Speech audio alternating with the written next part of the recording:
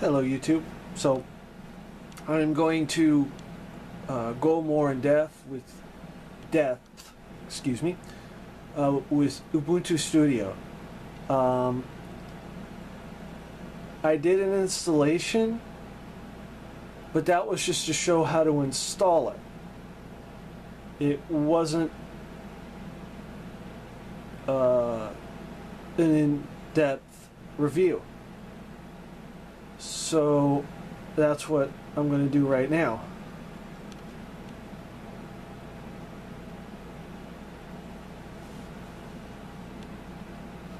So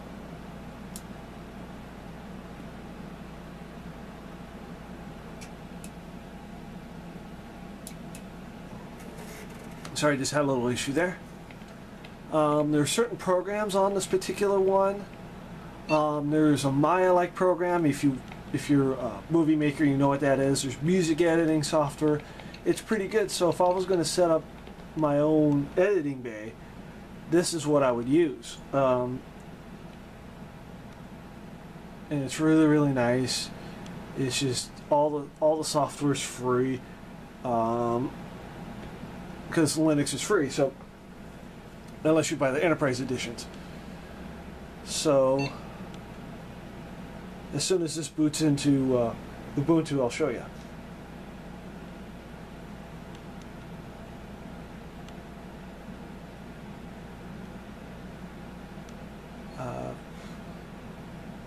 Then there's a low latency. I don't need that. I'll just do the top one. Sometimes the default's always the best. And the low latency means the time.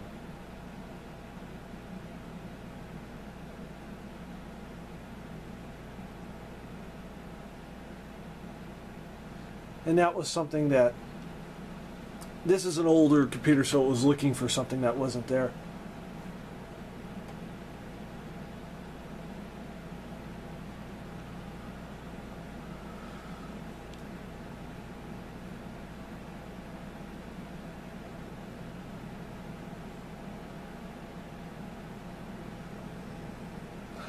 So it went into the boot splash screen. It should be going into the OS, I hope. Yeah, there it goes.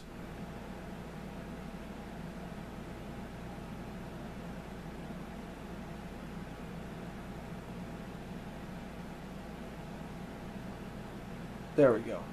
Sometimes it does take a while. This computer's kind of old, so.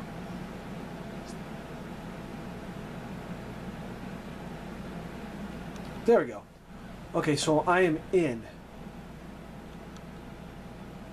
And it's telling me I don't need that right now, but if I was going to set up a station, I would totally do it. So here we go. So you click on this icon up here and you have audio production. And you have audio processors. So you have GuitarX, you have all this. So I'm going to open up GuitarX, which means that's capable of, if you go, and it has basically the capability to play. You plug your guitar in and you can sit there and just play, and it's really cool. You can make a mini studio out of this if you want. MIDI. Doom uses MIDI for the music. Doom and Doom 2, Doom 3 doesn't use that. I don't know what they use now. And they're sound generators. So if I want to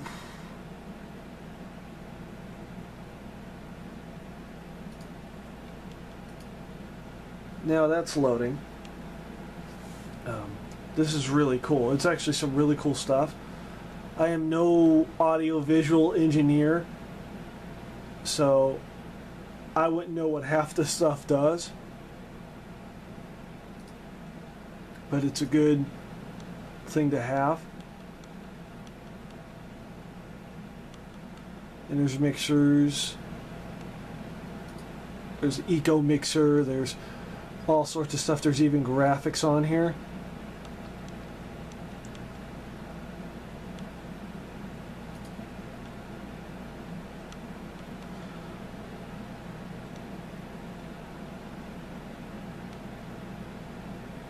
There's all sorts of stuff on here, and it's really nice because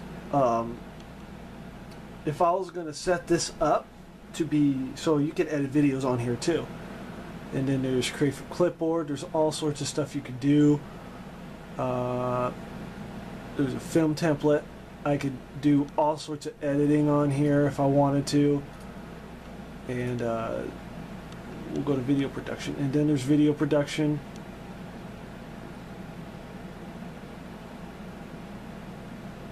And you can make your own videos.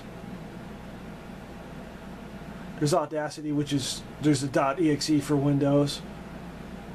There's Wine, so you can use Windows software. As I stated before, Wine stands for Wine is not an emulator. It's really not. It actually puts, I forgot what you call it right now. Registry. It puts a registry in there. So there's that. There's video production. There's Blender.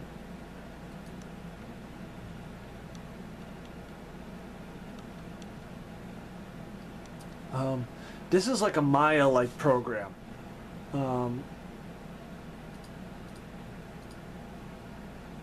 So I'll go to File. And this is just like Maya, which is a program that you could do this exact same thing on. But Maya is a little bit better, but this is Linux and it's free, so you get kind of what you pay for. So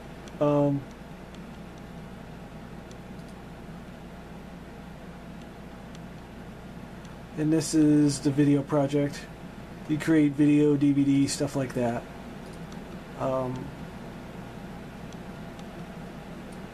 And then there's RAW, there's shot well. You can organize your photos.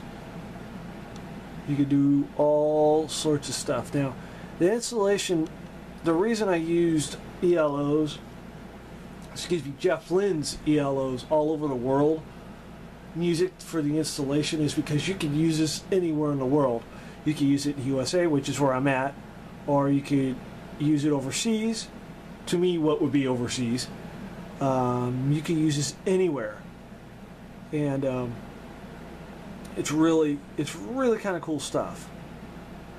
Then you have Digital Pro. Then you have My Paint, and this is more like Microsoft Paint kind of thing. And then you have photography, which I don't think I got into. Oh yeah, I did. Then you have Darktable.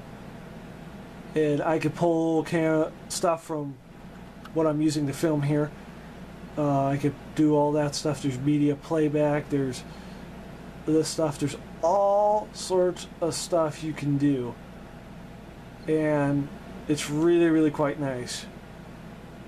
And you can record a video of your desktop, which means you've seen those guys that are doing something and they're getting the direct content from their desktop.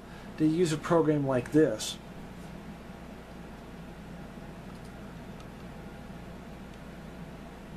And I can record my desktop, and you move around and you can record it. And this is the sound generator stuff is really cool. Then there's Hexer. This program,